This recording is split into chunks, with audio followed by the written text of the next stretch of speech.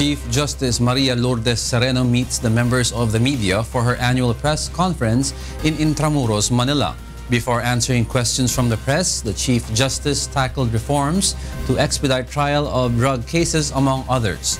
But she points out that the fight against illegal drugs is everybody's concern, and all the courts can do is act on cases brought before them. Courts cannot prevent the entry, manufacture, sale, or use of drugs. It does not gather intelligence.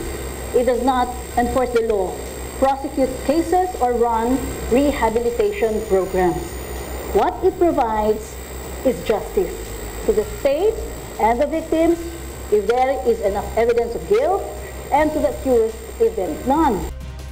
Sereno also shares the court's observation on the trial of drug cases. She provides an explanation to the low conviction rate of drug suspects.